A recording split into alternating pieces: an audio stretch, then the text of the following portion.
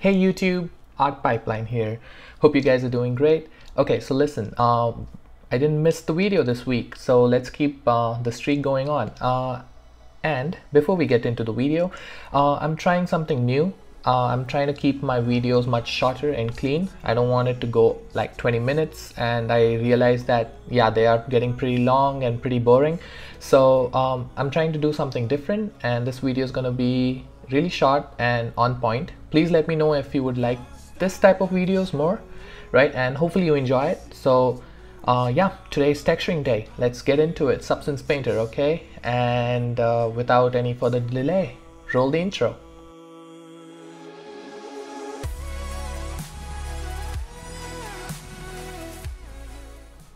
Hey guys, so here is the room again. Ooh, I got this back again on the screen so you guys can see what and all I'm clicking and doing.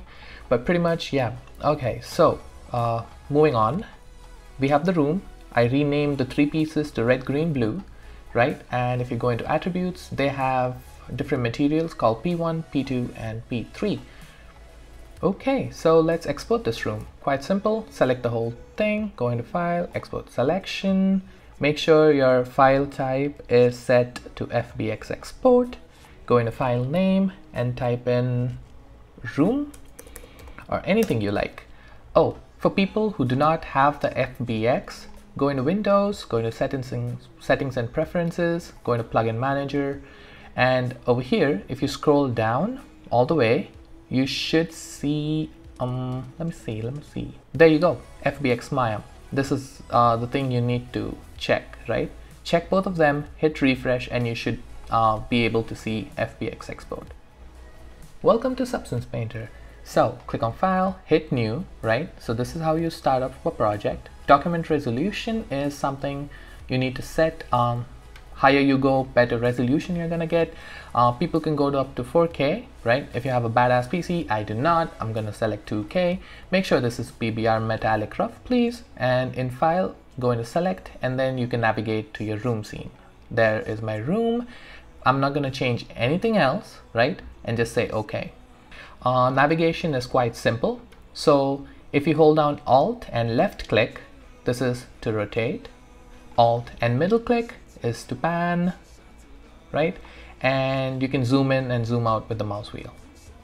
And if you hold down Alt and right mouse button, it's smooth zoom in and out. And there you go. You have your whole navigation done in Substance Painter.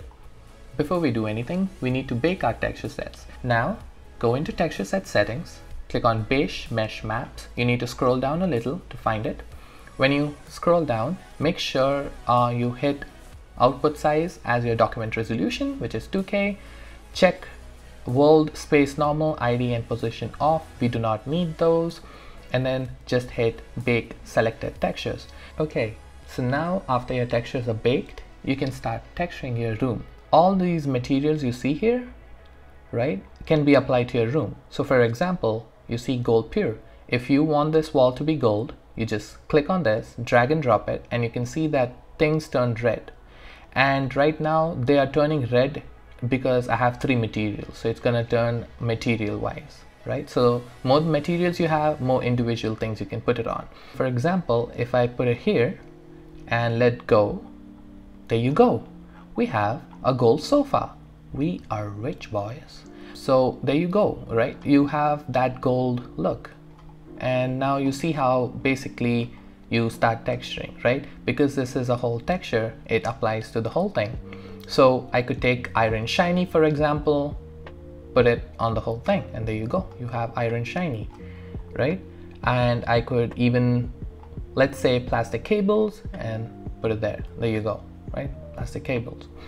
Okay, so now that you know we can drag and drop materials, let's work on this. So for example, I have to first find what objects I'm going to apply a material on. So for example, P3, and apply a gold material on top of it, right? You can see that in the layers panel, there's a gold layer added. Now, if you want this gold to be added to only specific objects, we have to use something called masking. So right click on the layer, create a black mask, add black mask, the second top.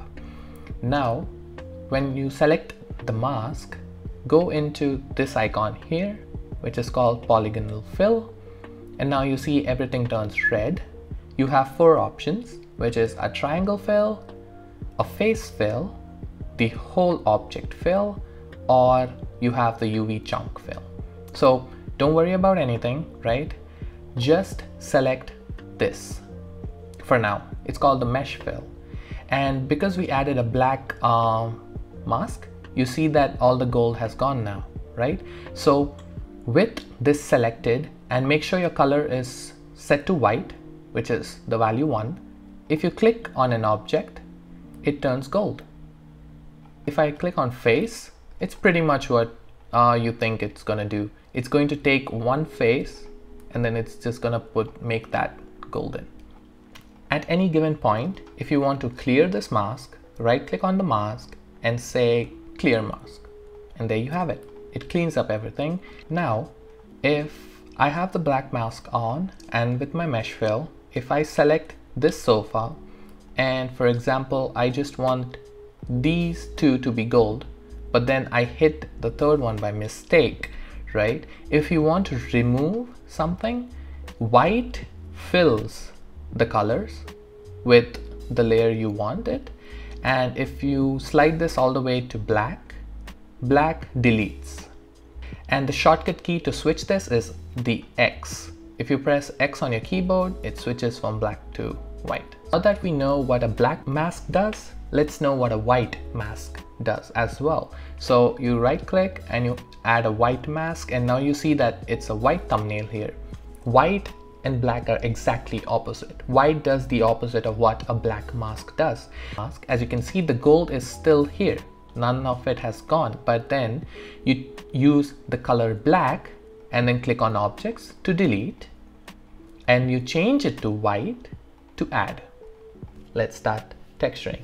So when I went through all the materials in Substance Painter, I did not find all the materials I needed for this room. Oh, and before we go further, I'm gonna get the exact thumbnail we're gonna replicate, or at least try to get close to it. So here it is on screen. Bring it up. Perfect. Okay, so now that it's on the screen, right, let's try replicating it. You can get free materials from these 2 websites. They're gonna be on the screen, right? One is paid, one is free. Okay, so I look for materials. Now, once you have downloaded the materials, the way you import them, I go to File. You're gonna say Import Resources, Add Resources, and then you're gonna go to wherever your resources are. So now that you see that I have 4, 5, 6, 7, 8 materials, I'll say Open. All of the materials come here, and you can see that they are stone, granite, leather, and wood, right? So I'm gonna click on the first one, hold down Shift, click on the last one, select everything, click on Unidentified, click on Base Material. So everything has been set to base material. I want this to be in the current session only, import. And when I do that, you should see that my new textures here, which are not in Substance Painter, get loaded. Okay, so let's get to texturing. So looking at the reference, right, we have a brick wall on the side. So I'm gonna apply that, right? Zoom in, and I'm gonna play with the scale and try to match it. And that looks good enough. I'm gonna put this to 3.5. Now if I come down here, you see that it has brick colors. You can always go and change it, right? And it should apply here. And you can click on that. I'm just gonna make it darker because they all are dark in the reference. Now that the wall is applied and I like the way it looks, what you could do is right click, add a black mask, go into face fill, and I'm just gonna fill in the faces I need the material to be, and click on this brush icon to come back, and there you go, we have textured a wall. Ta-da! That's basically it. That's how you have to texture each and every wall, each and every object, right? If I ever wanted to change this or rotate this, I just go into its main layer, click on the main layer, go up, and then you can rotate the wall there, right? So that's basically it. So I'm gonna speed up this video now, right? Because you guys got it. Just trust in yourself, go try it, repeat the video, pause and play wherever you like, and you should be good. Okay, so now that the room is completely textured, now if you notice that we have few picture frames and we need to add a picture here. And if you want to do that, you could do one way, which is add another empty layer here. Click on the brush icon here, go into your brush settings, and you can go down over here in the properties, and you can see that there's base color, there's height, there's roughness and metallic. You can change all that for your brush settings, decrease the sizes, and start painting and go crazy, right? So you guys can do that. That's perfectly cool. Or you can just download images.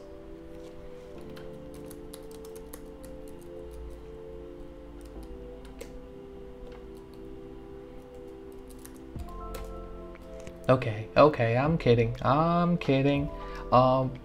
You can, after you download your images, you can just import it into your project. Go to the file, click on import resources, add resources, go to desktop, right? Don't go to desktop, go wherever you have saved that image.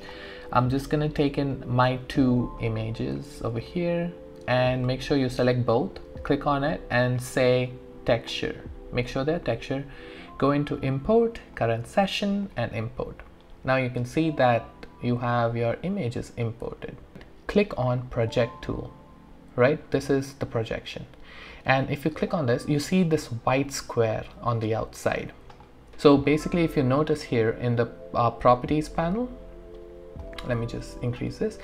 This white plane has its own properties, right? That is the projection. Now in the base color, I can just drag and drop my base color here, right? And now if you notice, you see the image is actually projected on top of that 2D plane, right? But you can move and go wherever you want in the scene, like the normal way you would do it, right? If I zoom in and zoom out, you can see that the environment's moving, but the picture remains the same. So if I zoom in here, right, and I click, just click, left click on the screen, you should see that it has placed that image over here. What I just need to do is just do this perfectly, align it exactly how I want it, right?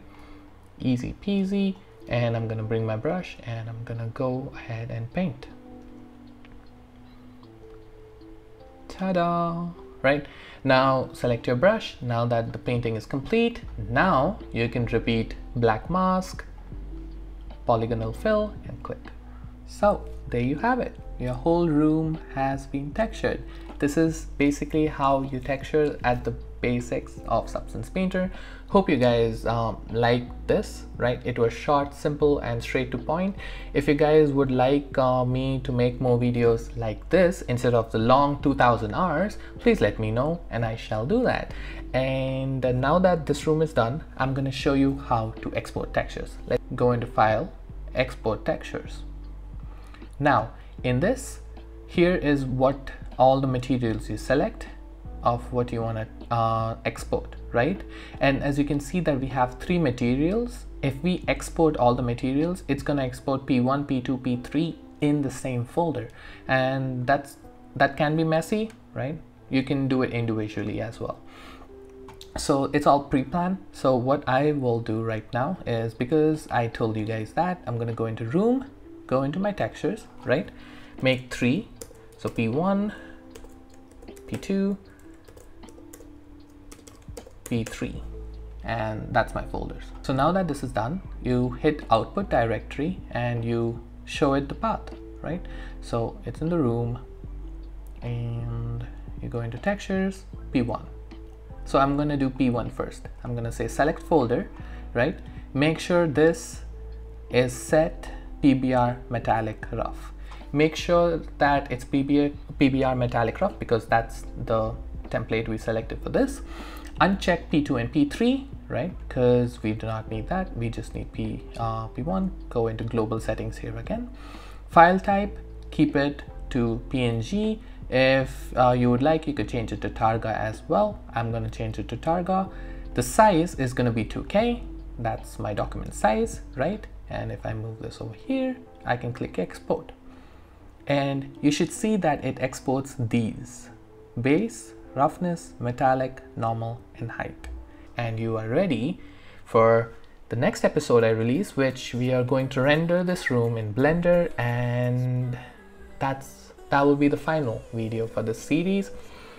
I really hope you enjoyed this video and it made sense and it was not too fast. Please go back and check off all the points which, you know, I went through quickly, but there you have it. That's how you texture, right? With that, I am out of here. Have a great day ahead. Love you guys.